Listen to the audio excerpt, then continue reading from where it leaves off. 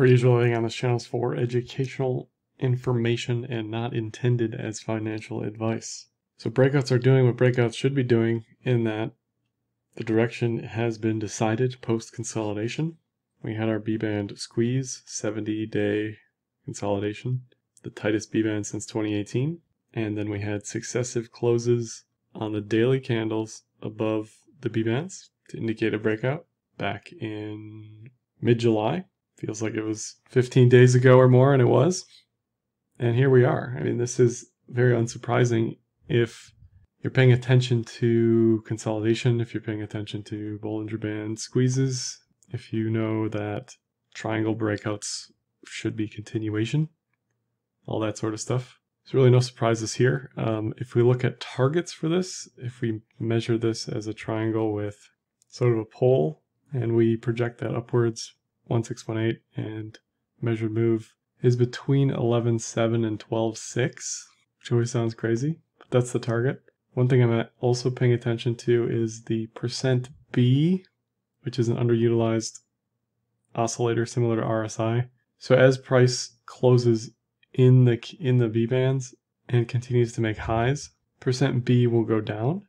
So this is just another way to show bullish or bearish divergences. It says that the strength of the continued move is less than the strength of the previous initial push, which should really happen most of the time. That isn't unusual. And also if we look at the daily cloud, I talked about this on Twitter as well as a few videos prior, but bullish TK cross above cloud, the single most bullish trend continuation indicator in the cloud system. Can't really stress that enough. So to see that, the expectation is continuation, blindly in a vacuum, no questions asked, just like a Kumo breakout. You expect continuation from Kumo breakouts. You expect continuation from TK recrosses above or below the cloud. There was some concern, obviously, that we'd break 9K and go to 7-1. Never broke 9K. That trade never got initiated. And luckily, really, it wasn't like a garbly mess here in that, you know, it didn't break 9K and then never go anywhere, and didn't break 9.5, 9.8 and then never go anywhere. It broke 9.5 and it went to 11 plus, right? Like it made a decision. And just to look at the prior bullish TK recrosses above cloud.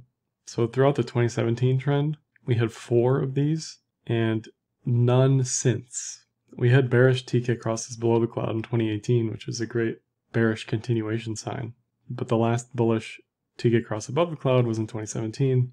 And if we do get successive crosses like this, it's extremely bullish. It says we've pulled back, reconsolidated, and are ready for more over and over and over again. Obviously, there were several events that also coincided with all of this. But again, if I'm on a deserted island by myself with a coconut and a tooth infection, all I care about is the chart. I don't care about the news, because the chart should tell me what's going on here. It should tell me that there's some SegWit governance thing, some Bitcoin Cash hard fork nonsense going on, right? Like all that should be baked in to what's going on here. It should tell me that the Winklevi ETF got denied. It should tell me that Trump got elected. You know, it'll be interesting to see. We're 6 years out from 2016, obviously, with the US election. We had some interesting volatility in November 2016, and November's coming up again. So it's just like time is a flat circle, like someone's said before. If we look at the weekly cloud, again, a massive indicator of a bullish trend shift and a multi-week, multi-month trend to come is this bullish cloud flip. We've only had realistically 6 ever. You kind of look at them all. 1, 2, 3, 4, 5, 6. It's kind of it. Kind of amazing. You know, it's been 10 years and we've had like very few trends in general for BTC. It's really just been up or down. There's really been very little of the dawdling we've had since 2019, July. Quite unusual. You know, you might think that trends are unusual in any market, but for BTC, trending is the norm. So who cares? Why is this important? Well, just like the bullish TK crosses, this weekly cloud flip is a massive, massive heads up that, hey, something's changed here. This is different than what's been happening. Now, this is different slightly from 2016 because in 2016 we had a 250-day chart pattern that brought us above the weekly cloud. Then we had the Bitfinex hack that brought us back to the weekly Kijun. So there was a lot of like weirdness here, obviously. Interesting, it'll be interesting to see what happens, right? Like, will the November election do anything? Will anything past that matter, right? Like, the concern is always that we pull back to the weekly cloud we didn't hear, but we might hear into 2021. So definitely be watching that. There's some argument to be made that we've already, had this Rumspringa above the cloud that's returned us to the mean, and we're ready to go as far as the trend continuation. It's certainly a lot of echoes of that. Oh, by the way, we also had halving in 2016, and we had halving earlier this year. So all this stuff is lining up pretty nicely for continuation, in case you weren't on board yet. Here's the 50 and the 200 on the daily. And again, these like to just be crossed and stay crossed. And it hasn't been the case over the past few months, but it's starting to look like the thrusters are moving finally for these EMAs, and prices moving away from them, and they are moving up at a higher rate of change. Something to watch, just like the weekly Kijun here. This is a great long-term re-entry. If you don't want to pay attention to daily volatility, you can just put your bids on the weekly Kijun. Put your bids on the weekly 20 SMA. I didn't include that in this video, but that's another great trend reset mean that you can just safely put bids around. So let's say you missed all this here, you missed everything. What I'm looking for, if I missed everything into 2021, is getting a bid on the Kijun. Even the Bitfinex hack, we retested the Kijun. Like, it's weird, man. It's weird, okay? Or woman, statistically watching this video. But the weekly Kijun is where it's at. If you've missed everything looking for an entry, you don't want to FOMO in, safe bet is always the weekly Kijun. Or any, daily Kijun is great too. But the daily 200 is also fine.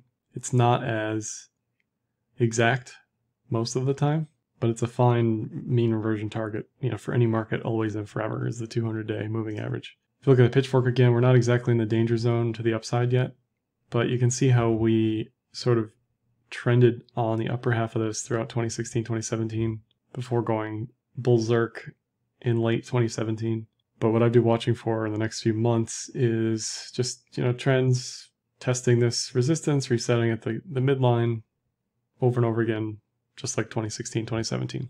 This is the 2-year MA in the green here, and then 5 times the 2-year MA in the red. Can treat it a lot like an oscillator. We have a ton of upside here, which the target sounds absurd. It's around 36K. As far as the top. Now this will actually continue to move up if we trend multiple weeks, multiple months, just like 2016, 2017. So things could really get interesting if this is real. We'll see in months, probably years to come. It might take 18 months for this to play out. Let's see. So it's 2016 when we hit the bottom here, and then it was a 2-year trend really in this specific EMA or MA band. So 2 years from 2020. Maybe by 2022, mid 2022, will be 36, 44K, something insane like that. I like this a lot because the target is whatever. Like, if we hit it, great. If we don't, whatever. But I like the MA band because the highs and the lows have been captured really nicely. So you can DCA in the green, DCA out in the red. You can sell when it crosses below the red. You can buy when it crosses above the green. There's all sorts of ways you can trade this, but it just looks and feels great.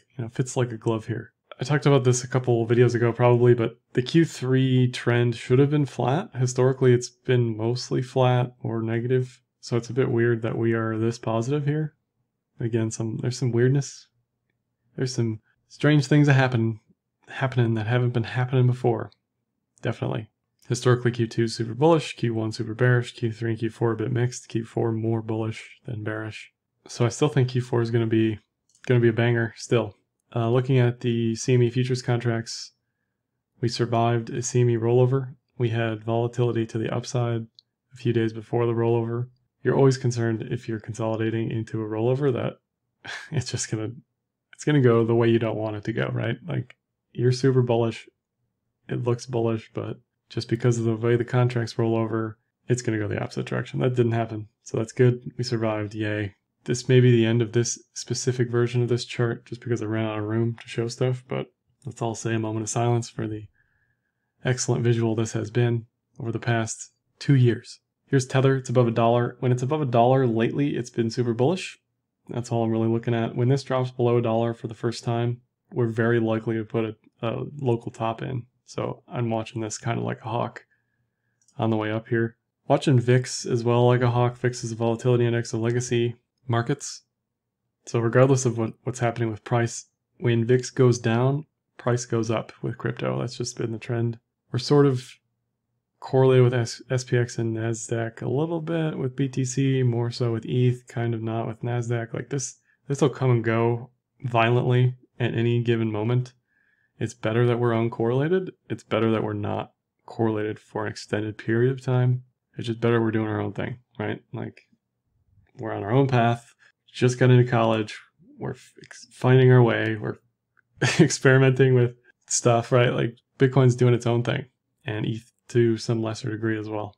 Clearly, DeFi madness. Some ETH charts very similar to BTC. Again, we had this bullish consolidation with a mini squeeze above the 20 SMA with a inverted head and shoulders. So all this projected upwards. There was a cup and handle. I'll talk about that in a minute. There's no RSI bear div here, but there is a %B bear div. And the %B typically will be bearish or bullish before RSI. So it's no surprise that we haven't kept pushing above the B bands here past what we did during the initial breakout, just as bullish momentum is waning. Looking at the ETH daily cloud, the Kijun support's at 293, but really it's been bullish since the Kumo breakout in April, and it's just been a beautiful, exactly what you'd expect.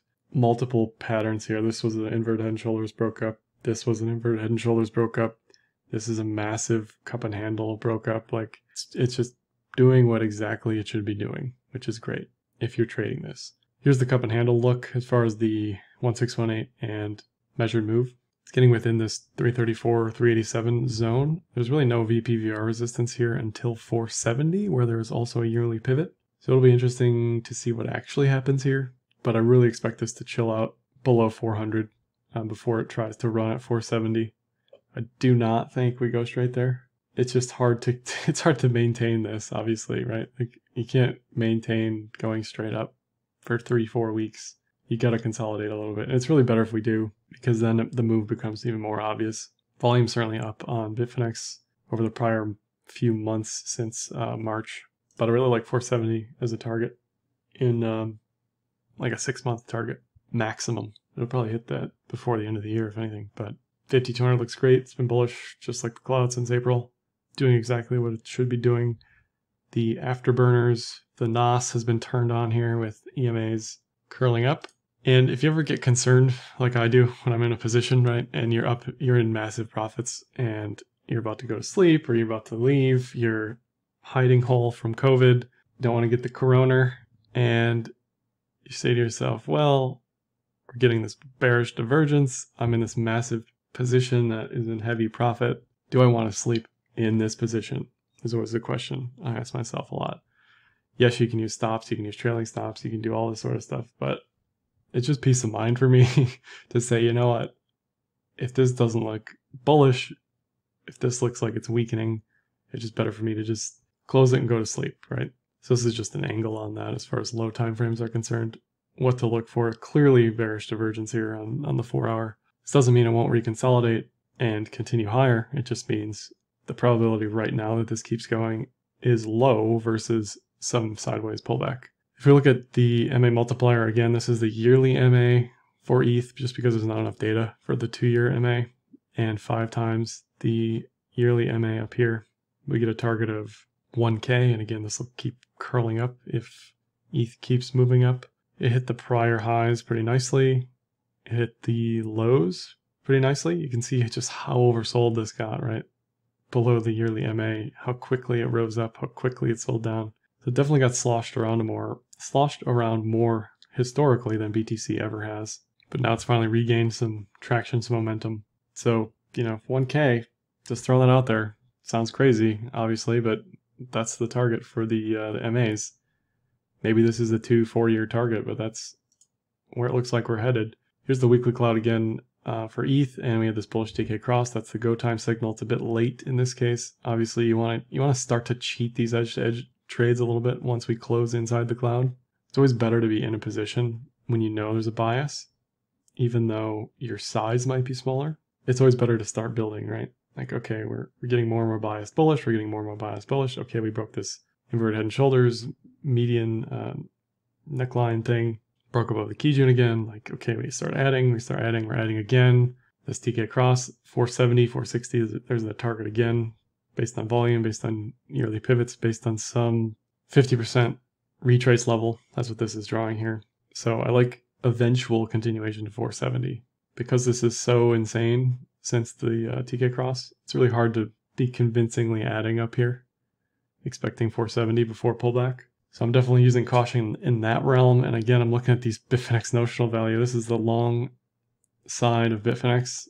The value is 615 million right now. It'll be interesting to see if this gets to $1 billion, what it looks like when this collapses, because it always does, it always will. It's just fun to watch, really. There's no other market on Bitfinex that looks like this right now.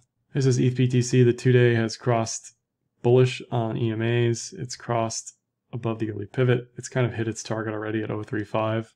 I'd like to see it reconsolidate in a bullish manner up at 035. There's plenty of VPVR resistance, yearly pivots, but that looks good for additional upside. I mean, here's the weekly ETH BTC cloud, and this looks like it wants 0.5, which is a nice psychological resistance level. So if you can get in anything down here, which is where I'll be looking for a retrace, the Kijun will move up a little bit, but Kijun is the bid. The cloud is the bid. It's also the stop loss, so you got to be careful with that. It's really tight here, obviously, but you want to see the Kijun move up a little bit, and this to probably chill out a bit so you can get an entry. Because it's hard to convincingly add when it's this blown out of the averages, basically. Like, yes, the bias is bullish, and you're probably going to be in profit eventually to 0.5, but there's a better risk reward if you buy around 0.3. I mean, obviously, right? And because we're talking about alts, looking at Bitcoin dominance, it's really been a garbly mess. This really isn't tradable. If anything, it just says what's stronger here, what's going on in the market. And what's going on is we're getting a lot of just new scam coins being added to the denominator of this indicator. So of course BTC dominance is going down, right? There's pre-mines coming out of nowhere in the millions and billions. So that's going to hurt dominance. Looking at XRP BTC, continues to fall basically to 2017 or 2016 levels. Doesn't look bullish, but it does look like it finally wants to have a chance to join the party here. Really, this is unexciting for me until it's above 3K sats. It's getting above the cloud. The cloud is hoping bullish. It's getting above the 200. It's getting above this VPVR zone. But I wouldn't be surprised if it just goes sideways. Garbly, untradeable nonsense. Really don't like XRP long term. ADA BTC has been just insanely rocket ship-like in its trajectory over the past few months. It's finally decided to chill out, return to the Kijun. It's a nice bid area. There's this great consolidation here that just kept going. August 3rd, they have a incentivized testnet reward release, so that I'd expect a bit of a dump on that, honestly. I wrote about ADA for my latest article on BNC, Brave New Coin. You can check that out for more details there, but if I was in the position here, I'd be watching the August 3rd stuff like a hawk as far as what's going on with price. Because whatever this is up here is concerning from a volatility perspective, right? To see the massive spike says that somebody sold a ton of coin up here, or just didn't want this to go up any further, right? Looking at LTC BTC, also as depressing as XRP in that it's multi-year lows, there's a bit of a bottomy pattern here. Whatever this is, it's not an inverted head and shoulders, but it's something. It's just not a buy for me, probably ever, but it wants the mean revert to 0067, but there's just so much volume resistance on the upside. I just don't see this doing anything ever until it looks bullish again, which it doesn't right now. Link BTC pulled back to the midline of this Chad pitchfork, which has been excellent since 2019. Predicts the highs, it predicts the pullback targets, it predicts the really good R&R buy zone down here in the red white diag of the pitchfork, along with the 200 EMA. It's just been really great to buy it. And if it does get down here, I might actually buy some, and I'll probably be buying the top because that's probably when it's going to just go to zero. But you know what? I've just haven't been in this one this entire time, and it's been sad. I've been FOMOing internally on paper and not actually FOMOing. I haven't become a Marine, okay? I haven't enlisted yet. EOS BTC also depressing, doesn't look bullish at all. It does look slightly bottomy here, but it doesn't excite me until we're above this VPVR level, right? Like, unless it reconsolidates and gets above the previous 8-month consolidation level, why do I expect this to just be bullish again? You can't, right? Like, this could be setting up for some wacky inverted head and shoulders, but until it's above 0004 or 0004, yeah, whatever this is, 40k sats, it's just going to be doing its own thing, really unexciting. Then lastly, XTC BTC, kind of interesting that it echoes LTC a little bit, and it gets in the fact that it gets these highs. You know, it's gotten these highs multiple times. I saw this on ETC as well, actually, now that I think about it. But it's weird with these BTC pairs. Some of them, you get these 3 specific highs or lows, and then it just dies off, right? Or it explodes. So you're seeing that here. It's in the pitchfork. It's below the 200. The 50 and the 200 look bearish are about to look bearish for the first time since 2019. It's hard to know what to do with this if you're in a position. It's also, which I am, it's also in the previous all-time high zone. So for me, the play was just to buy it and treat this all-time high as support until proven otherwise. Treat this diag as support. We'll see what happens. Typically, from memory, Tezos has had an inverse correlation with BTC. So if BTC starts moving up, Tezos might really get hammered, and then it may be a much better buy. All right, that's all I have for this one. Like, dislike, comment, share, subscribe. Hit me up on Twitter. I read all the comments in the YouTube video, and happy trading.